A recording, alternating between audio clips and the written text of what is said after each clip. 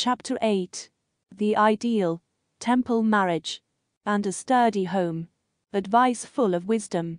The following segments were authored by George Buchanan and taken from the Juvenile Instructor, as referenced. Marriage should be encouraged, but parents and others who have influence with the young should be careful to have marriages congenial. No true happiness can result from an ill-assorted marriage. Above all things, care should be taken to impress upon our young people the necessity of marrying those of their own faith. The experience of the past 40 years, since we have lived in these mountains, has given hundreds of illustrations of the unhappy results which follow the marriage of people of our faith with those who are not of our faith. If a Mormon girl who married a man not of her faith has remained true to her religion and her early training and convictions, she has not had a happy life, and too frequently misery has been the result. It is true, there have been a few instances out of the hundreds of cases of this kind where the man has become convinced of the truth of the gospel and has espoused it, but these instances are so rare as to be very remarkable. In the great majority of cases, girls who have thus married have gradually lost their faith and become aliens to their former associates and to the religion of the Lord. The experience of these many years ought to be a lesson that should not be lost sight of. Therefore, we say that such unions are not happy ones. The marriage of an ignorant person with an intelligent one is not always attended with happy results. There should be some similarity of taste, of disposition, of training, and certainly of belief, to make a couple congenial. A young man, therefore, in seeking for a partner, and the same may be said of young women, should bear in mind that to live happily through life in the wedded condition, they should have partners of congenial tastes and of similar training. An intelligent, educated girl who marries an ignorant man must either lift him to her level, if she would lead a pleasant life and maintain her self-respect, or she must descend to his level. It is seldom that a woman can lift her husband in this way. She is more likely either to become discouraged and alienated from him, and separated from him, or descend to his level. If she does the latter, she cannot escape the feeling that she is lowering herself and descending from the station she might have occupied. The young man who marries a girl who is not his equal in education or in intelligence is more likely to lift her up to his level, and to inspire her with noble thought, and to develop her high attributes, than in the other case. There is less danger from such a marriage than in the case of the woman who marries one inferior to herself. Too great care cannot be taken in forming associations. It is an old and a true saying that people are known by the company they keep. No young man can associate with those who are not pure without being, to some extent, injured by the contact. A virtuous girl or woman should shun the society of the unvirtuous, for if they become familiar with vice, they lose their horror of it.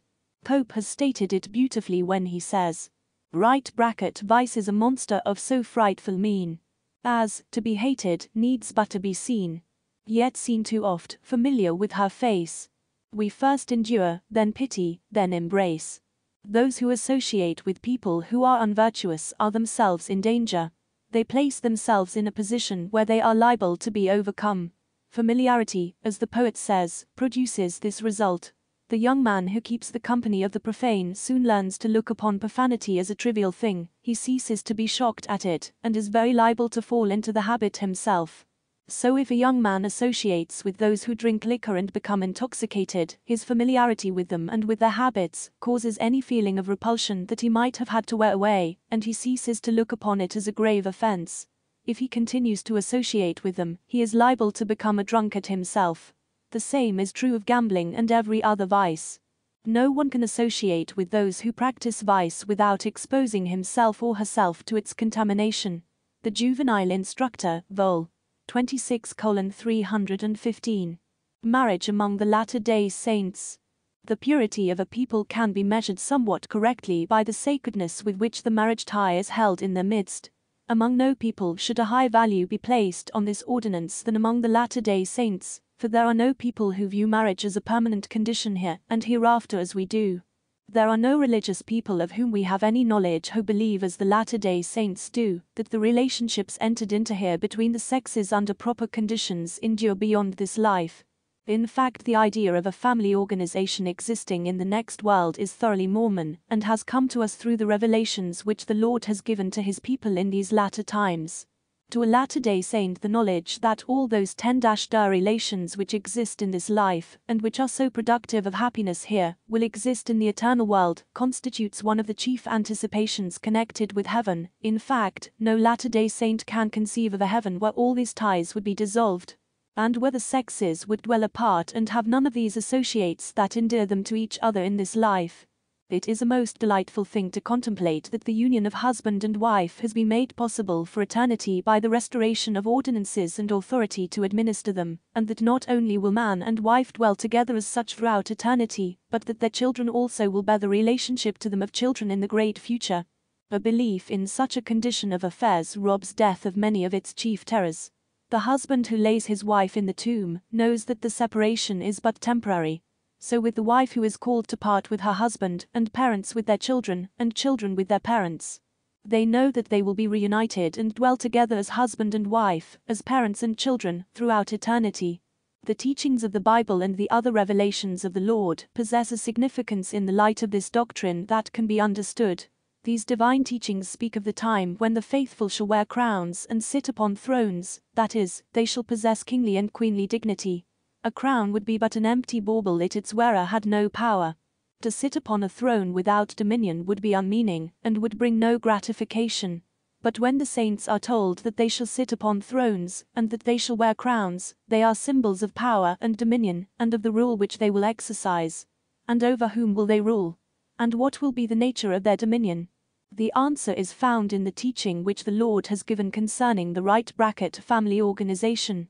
A man will stand at the head of his family. He will preside or reign over his own household. His children will be obedient to him. They will constitute his kingdom. With an ever-growing posterity there will be increasing dominion, and in reigning over them as a ruler, it is quite proper that a crown should be worn. These being the views and expectations of the Latter-day Saints, they should of all people be the most careful in forming marriage relations. Parents cannot be too diligent in teaching their children correct ideas upon this subject. Boys should be taught to be very discreet in the selection of a girl for a wife, and girls should be deeply impressed with the great importance of accepting only as a lover and a husband one in whom she has entire confidence, that he will be true and faithful in all the relations of life in this state of existence, and be a suitable companion for her throughout eternity. Juvenile Instructor. Marry those of your own faith. There has been displeasure expressed very frequently because the Latter-day Saints have advanced the view that it is unwise for members of the Church to form marriages with those of a different faith. It has been urged against us by our opponents as a cause of offense, and as though we were doing something that was contrary to the practices of other people.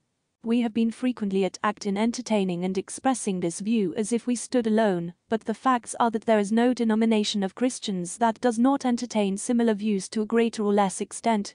No faithful Methodist would think it proper for a member of his church to marry a man or woman who did not believe in that faith.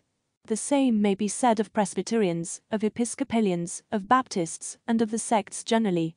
The Catholics, however, probably press themselves more strongly upon this subject than any other denomination. In a recent article published in the Catholic Review, this subject is taken up. The mixed marriage, the writer says, is dangerous to the faith of the Catholic party, and almost fatal to the faith of the children. The article further says, the virtuous and consistent Catholic is, therefore, bound in conscience to avoid marriage with a Protestant. The priest is bound in conscience to prevent these marriages, as far as he can. The fact that they are doing immense harm to our people, the review says, is well known to every priest in the country, and every pastor has a right to warn his people against them, and to take measures to prevent them. The whole article is very emphatic upon this question. Following up the statements which we have quoted, it says, there is no necessity for mixed marriages in our country, where Catholics are very numerous. The Constitution and the American flag do not suffer by the action of the priest in seeking to prevent them. If the ordinary Catholic finds his faith more burdensome than pleasant, no one can restrain him from laying it aside. The worst feature of the case is that the Catholic party to mixed marriage remains in the Church, and trains the family of very poor Catholics to scandalize the faithful by pagan morality under a Catholic mask. Outside of Christianity there is no morality worthy of the name. The mixed marriage of the present day in America is usually the marriage of the Catholic with the pagan. Two earnestly religious people of Protestant and Catholic beliefs rarely unite in marriage. If they do, the domestic right bracket discord is intensified. The non-Catholic party to a mixed marriage, if a man, is usually indifferent to any religion, and his morality is one of convenience. His children have nothing to learn from him, and his wife finds him a dead weight when he should be her main prop. All experience has shown that these children fail to persevere in the faith. Their sympathies seem never to be fully roused to its importance. They are a weakness and a hindrance, their morality is of low standard, they become minimizers easily and fall away. We do not think any Catholic has a right to expose his children to the inevitable dangers of a mixed marriage. It is inconceivable that any Catholic with the ordinary graces of baptism and training can so debase the office of parent. We have always thought the Catholic party to mixed marriage mentally and spiritually weak. Experience has proved to us in this country that this view of the case as presented in this Catholic paper applies with peculiar force to mixed marriages which have taken place in Utah. The evils which are described as following the marriages of Protestants and Catholic have been witnessed as following mixed marriages in our community. Many girls have supposed that the husband's love for them would be the means of bringing them into the church, but the experience of our many years' residence in these valleys has proved the fallacy of that hope. There have been exceptions, it is true, but they are very rare.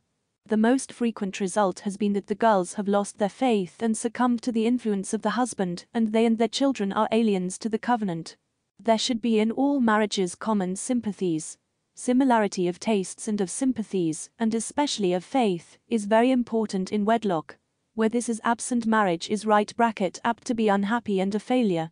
For a marriage to be a truly happy one among us, a young man or a young woman in seeking a partner should make it a matter of the first consideration to find one who is strong in the faith which he or she possesses. This forms the principal foundation for future concord and happiness.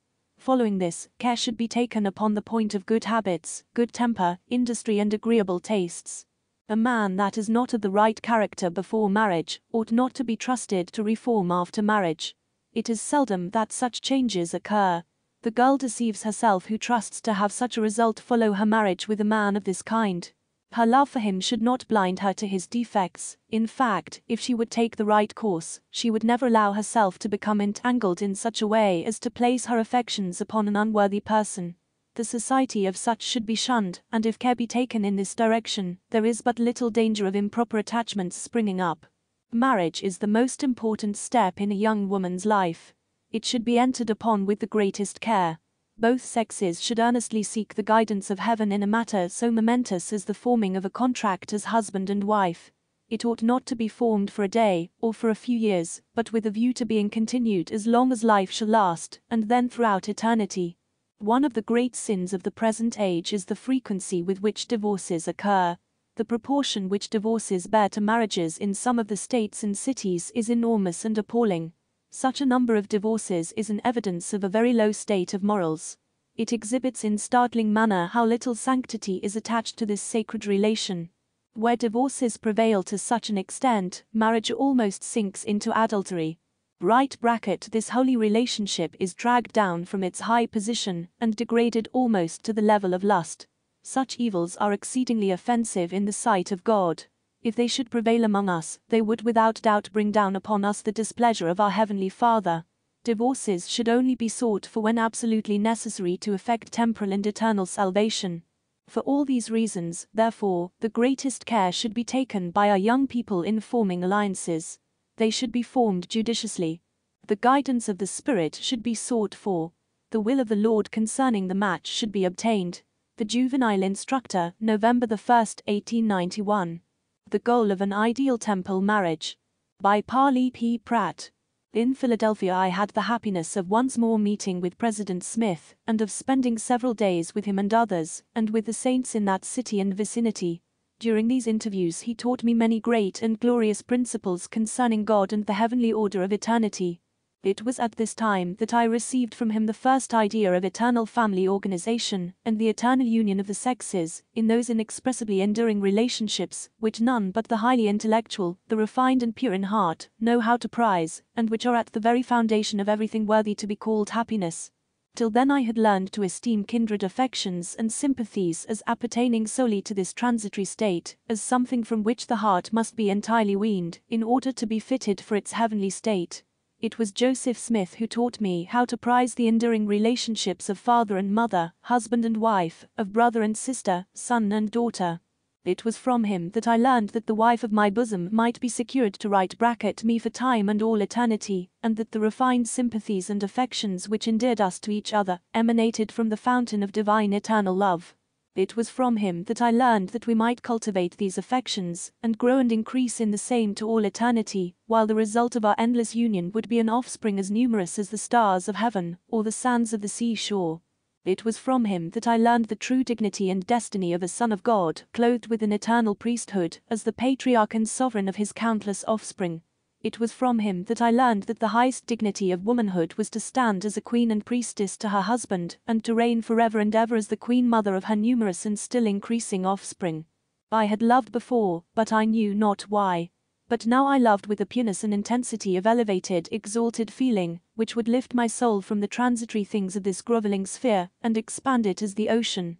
I felt that God was my heavenly Father indeed, that Jesus was my brother, and that the wife of my bosom was an immortal, eternal companion, a kind ministering angel, given to me as a comfort, and a crown of glory forever and ever. In short, I could now love with the spirit and with the understanding also.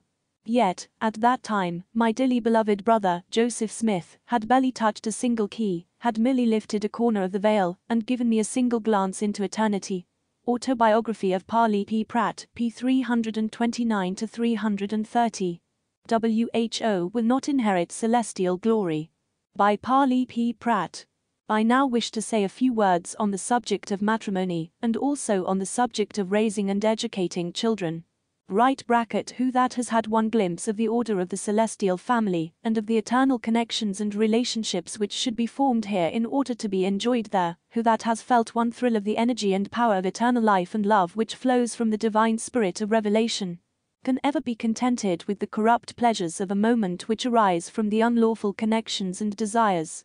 Or what saint has any degree of faith in the power of the resurrection and of eternal life, can be contented to throw himself away by matrimonial connections with sectarians or other worldlings who are so blind that they can never secure an eternal union by the authority of the holy priesthood, which has power to bind that which shall be bound in heaven?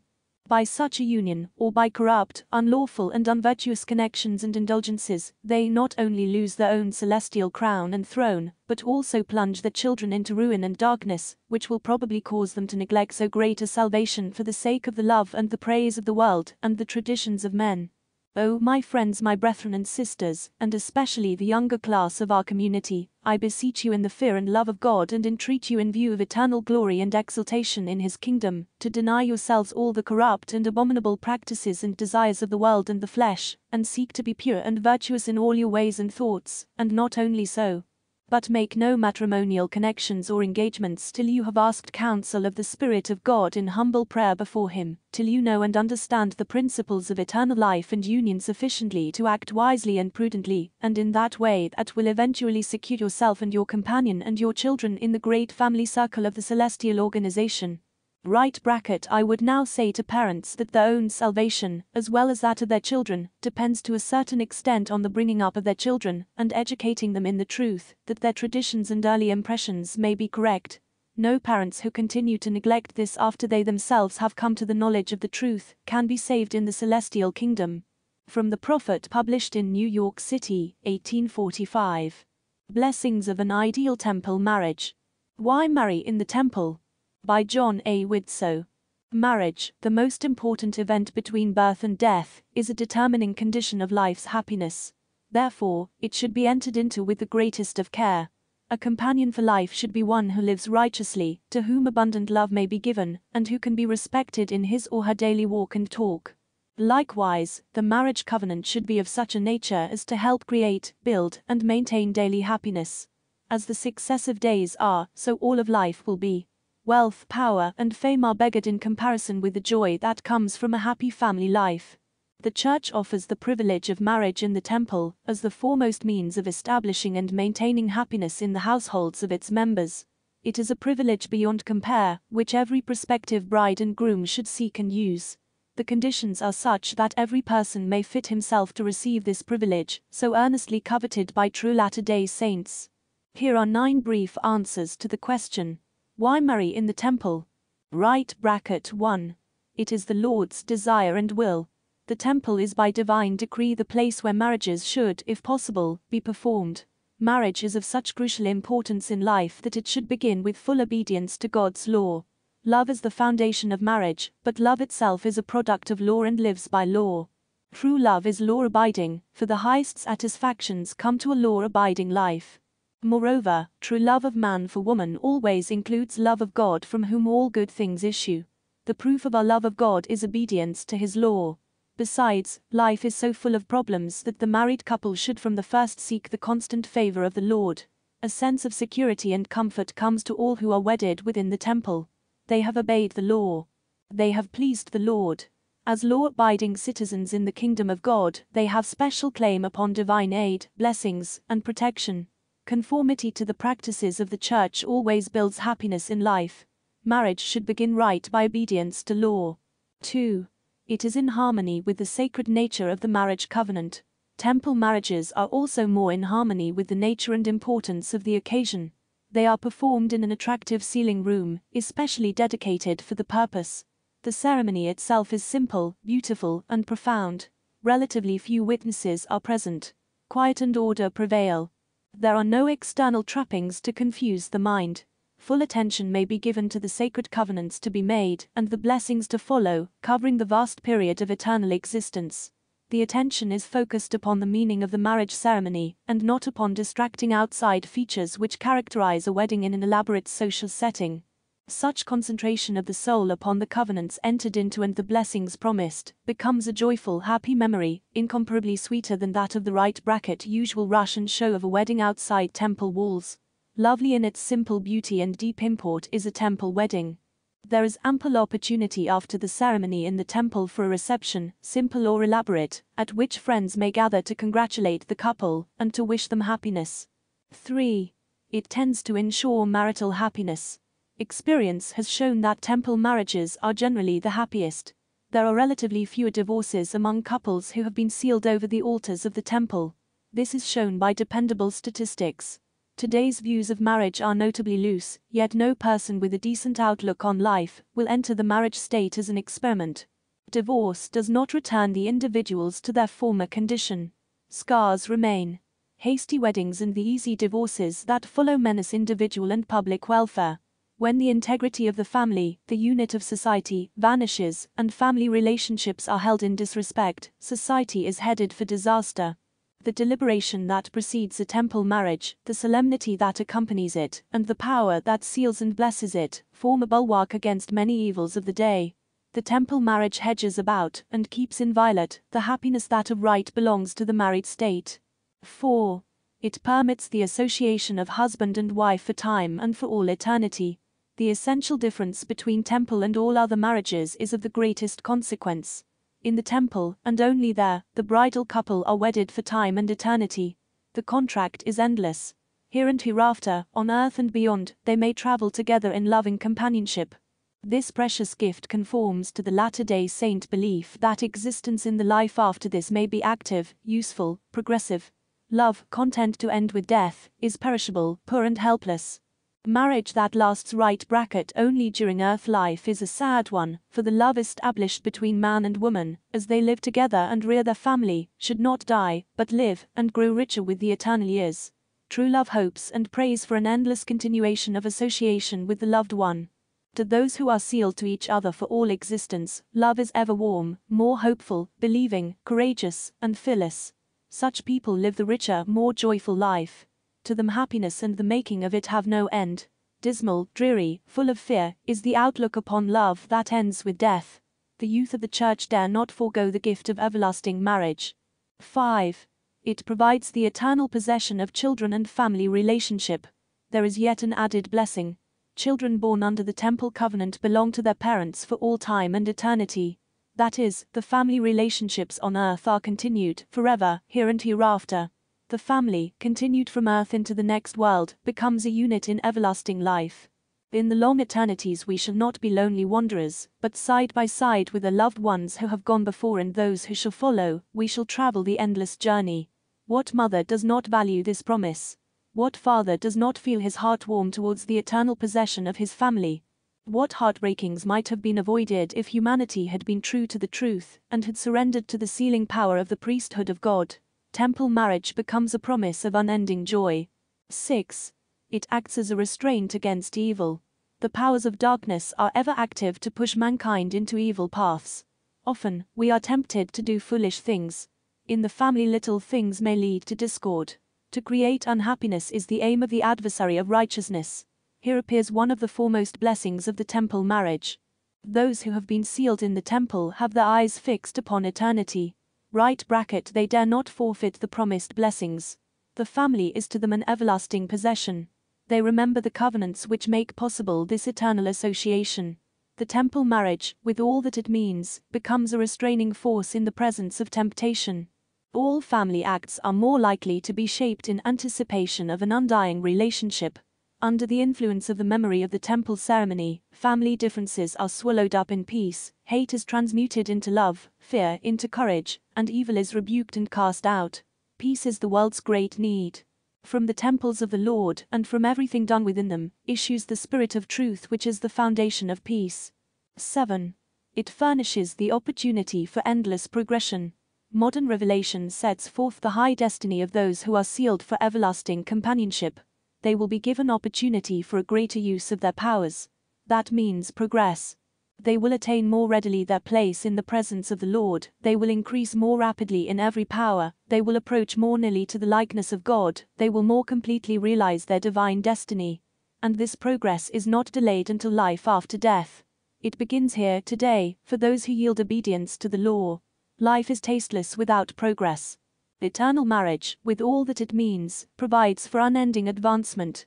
Eternal increase is the gift to all who enter into the eternal marriage covenant, as made in the temples of the Lord. 8. It places the family under the protection of the power of the priesthood. They who have won a temple marriage have been sealed for time and eternity by the power of the holy priesthood. This is the supreme power committed to man's keeping. That power issues from the unseen world. It gives life and light to the world. Human life, with its cares and worries, is transfigured into a radiant experience and adventure when it clings to this divine power and is blessed by it. To walk under divine authority, to possess it, to be a part of it, is to walk with heads erect, with grateful hearts, before our fellow men and our Father in heaven. The men and women who have come with this power out of the Lord's holy house will be hedged about by divine protection and walk more safely among the perplexities of earth. They will be indeed the ultimate conquerors of earth, for they come with the infinite power of God to solve the problems of earth. Spiritual power accompanies all who marry in the temple, if they thenceforth keep their sacred covenants. 9. It provides a God-like destiny for human beings. If a man marry a wife by my word, which is my law, and it is sealed unto them by the Holy Spirit of promise, by him who is anointed, unto whom I have appointed this power and the keys of this priesthood, and it shall be said unto them, Ye shall come forth in the first resurrection, and if it be after the first resurrection, in the next resurrection, and shall inherit thrones, kingdoms, principalities, and powers, dominions, all heights and depths. *******. Then shall they be gods, because they have no end, therefore they shall be from everlasting to everlasting, because they continue. Then shall they be above all, because all things are subject unto them. Then shall they be gods, because they have all power, and the angels are subject unto them. Evidences and Reconciliations, p. 231-236. The Ideal Home. By Press. Joseph F. Smith. A home is not a home in the eye of the gospel, unless there dwell perfect confidence and love between the husband and the wife. Home is a place of order, love, union, rest, confidence, and absolute trust, where the breath of suspicion of infidelity cannot enter, where the woman and the man each have implicit confidence in each other's honor and virtue. What then is an ideal home? Model home, such as it should be the ambition of the latter-day saints to build, such as a young man starting out in life should wish to erect for himself. And the answer came to me. It is one in which all worldly considerations are secondary. One in which the father is devoted to the family with which God has blessed him, counting them of first importance, and in which they in turn permit him to live in their hearts. One in which there is confidence, union, love, sacred devotion between father and mother and children and parents. One in which the mother takes every pleasure in her children, supported by the father, all being moral, pure, God-fearing. As the tree is judged by its fruit, so also do we judge the home by the children. In the ideal home, true parents rear loving, thoughtful children, loyal to the death, to father and mother and home. In it there is the religious spirit, for both parents and children have faith in God, and their practices are in conformity with that faith. The members are free from the vices and contaminations of the world, are pure in morals, having upright hearts beyond bribes and temptations, ranging high in the exalted standards of manhood and womanhood. Peace, order, and contentment reign in the hearts of the inmates, let them be rich or poor, in things material. There are not vain regrets, no expressions of discontent against father, from the boys and girls, in which they complain. If we only had this or that, or were like this family or that, or could do like so and so. Complaints that have caused fathers many uncertain steps, dim eyes, restless nights, and untold anxiety. In their place is the loving thoughtfulness to mother right bracket and father, by which the boys and girls work with a will and a determination to carry some of the burden that the parents have staggered under these many years. There is the kiss for mother, the caress for father, the thought that they have sacrificed their own hopes and ambitions, their strength, even life itself to their children. There is gratitude in payment for all that has been given them. In the ideal home the soul is not starved, neither are the growth and expansion of the finer sentiments paralyzed for the coarse and sensual pleasures. The main aim is not to heap up material wealth, which generally draws further and further from the true, the ideal, the spiritual life, but it is rather to create soul wealth, consciousness of noble achievement, an outflow of love and helpfulness. It is not costly painting, tapestries, priceless bric-a-brac, various ornaments, costly furniture, fields, herds, houses and lands which constitute the ideal home, nor yet the social enjoyments and ease so tenaciously sought by many, but it is rather beauty of soul, cultivated, loving, faithful, true spirits, hands that help, and hearts that sympathize, love that seeks not its own. Thoughts and acts that touch our life to finer issues, these lie at the foundation of the ideal home. Improvement Era, 8:385-388, Gospel Doctrine, p. 301-304.